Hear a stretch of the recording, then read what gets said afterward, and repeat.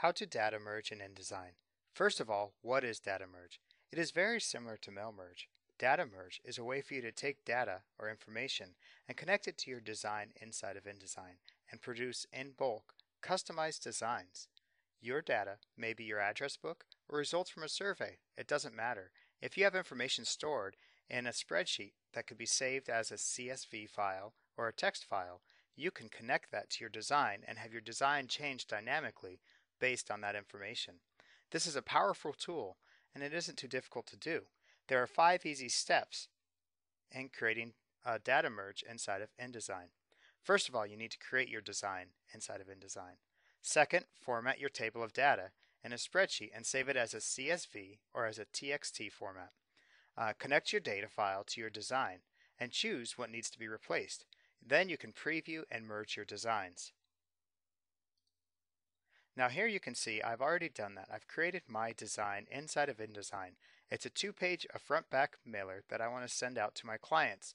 And this mailer includes places where I want to replace the name Sterling with the client's name. And you can see I've put it throughout the document in multiple places.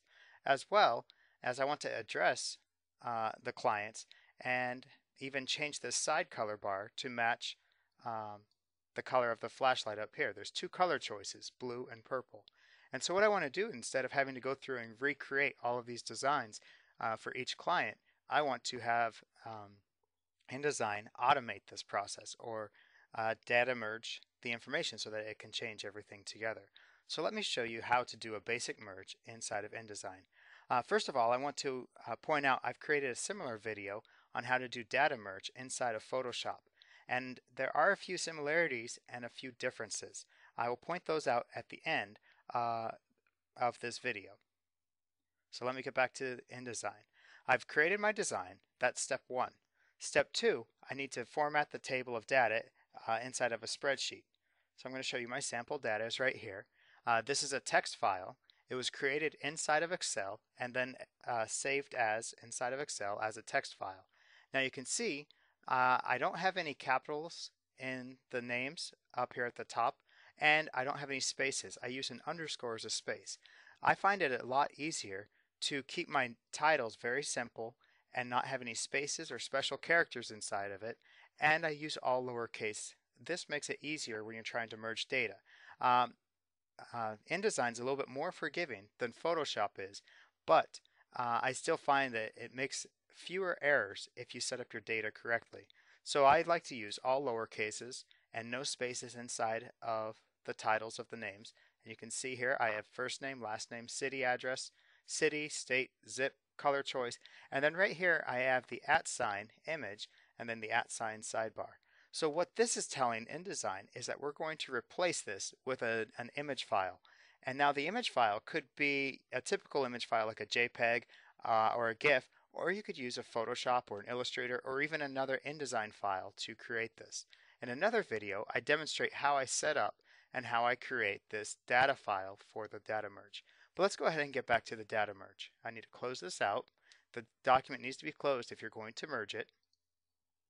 Back inside of InDesign, I want to connect that data file I just showed you with this design.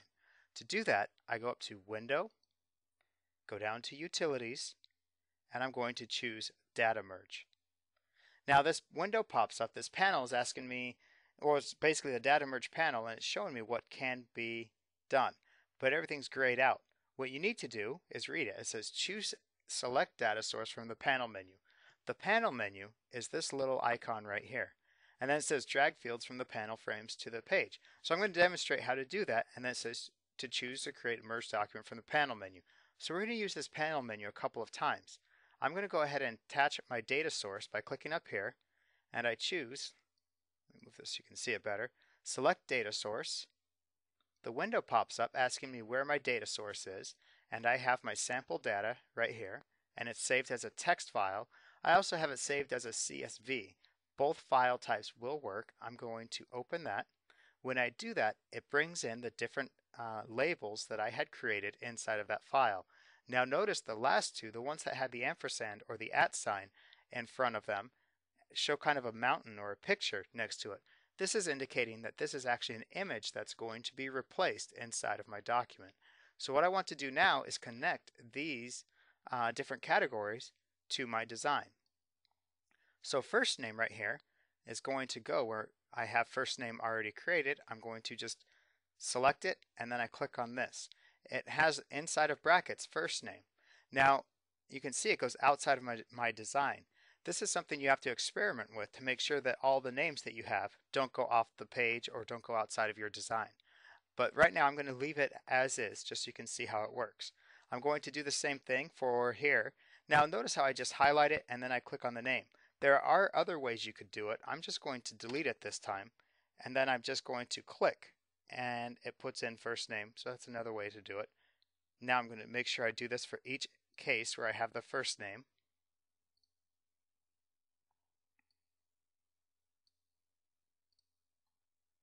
Now I like to make my design before I merge the data. That way I know that the spacing's right, everything is set up, and it seems to work better for me. So I'm going to go ahead and change that to first name. On the second page where the address is, I need to do the same thing. So I'm going to put in the first name. Now one common mistake is oftentimes people will put these right next to each other. So I have first name and last name. But if there isn't a space actually typed in there, the space won't show up in the address and it'll smush everything together. So I'm going to put a space there just to make sure there's a space between the first name and last name. Where street is, I'm going to go ahead and put in the street. City, I'm going to choose city. So you can see it's not too difficult to connect this data to your design. I'm going to go ahead and put in the zip. And now up here it says from and then color real estate. I'm actually going to change this word color, and maybe we have two companies. Maybe we have a purple and blue. So I'm going to choose color choice here, which inside my survey asked which color somebody preferred, blue or purple. So now I have that color choice changing and I have their address, everything changing. I want to change the images now. There's the sidebar. I'm going to go ahead and select my sidebar and change that by dragging this once I have the bar selected and put it over. Now you can see it still shows the frame of my sidebar, but inside brackets it tells me that it's going to pull the image from the sidebar over here. And I need to change my background image on this first page. So I select my background image, I click on image, I drag it and drop it on here. It gets rid of my image, but it shows me that they're still connected to image. I can preview to see if this is working correctly by simply clicking preview. Now if you get an error at this point, oftentimes it means that your design, your table is not laid out correctly, or it's I would go back and always check your data table to make sure everything is right. Usually the error will tell you what the problem is, such as a missing image file. Oftentimes a missing image file is that it was miswritten inside of the data table and it cannot find it. When you are creating your images for this document, one thing that really makes it easier is to create the image inside the same location where you save your data merge file. If you do that, it makes it a lot easier for you to find it. In the other video where I demonstrate how to create a data file, I demonstrate how to do this. So now that we have everything here, we can preview. We click on preview. We can see here it's actually changed everywhere that it had Sterling listed. It has now put in the first name inside my data table. And I can click through and I can see the different documents. Now these are automatically changing. I can scroll down and I can see it's changing down here as well. Changes the color based on the survey results.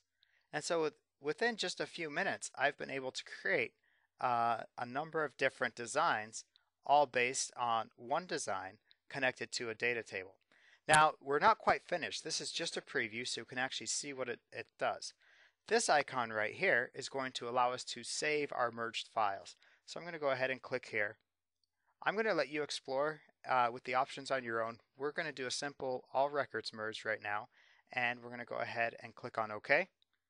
And what this is going to do is generate a new file based on all of our records, and it's going to give us a document, show us any errors of overset text. And now if I scroll down, I can see I've created all of these different designs in a very short amount of time. So I could send these off to be printed and I would be all set for my mailer. Now, this is an excellent way to communicate to your clients and get them a little bit more interested in your designs by making the design customized for them while not overtaxing your design department and taking too much time on creating individual designs. So I hope you found this video helpful. There are two other videos you may be interested in. One is how to create a data merge inside of Photoshop, and the other is how to set up your data table for a data merge. Now, I mentioned earlier I would demonstrate a couple of the differences between InDesign data merge and Photoshop data merge. In InDesign data merge, you can create large bodies of text and replace a word in the middle of the text, which is a very powerful thing. Inside of Photoshop, you can't do that very easily. Inside of Photoshop, when you're changing the design, you actually are changing a layer. So you'd have to create a special layer for something to change. For example, right here I have a layer called salutation, which changes right there. But if I wanted a word right in the middle, it would be harder because it wouldn't adjust the spacing for me. It wouldn't keep the flow going. So that's one advantage to using InDesign. One advantage to using Photoshop is you have a little bit more freedom with your designs. For example, right here you can see my text. It's been distorted or reshaped. And it's a lot easier to do this inside of Photoshop or to add more effects inside of Photoshop. Whereas in InDesign, you're a little bit more limited on the designs that you can do. So those are just some of the differences between using Photoshop for data merge or for using InDesign for data merge. Both are very powerful tools, and I recommend you experiment with them. Do a simple data merge first, and then build up to adding multiple changes. Maybe having a whole array of colors that you change in your design, or having even the different pictures. Maybe you're sending images out to people in different regions of the country and you want to specialize your mailings for each region. You can do that very easily using data merge. Well, I hope this has been beneficial. Have a great day.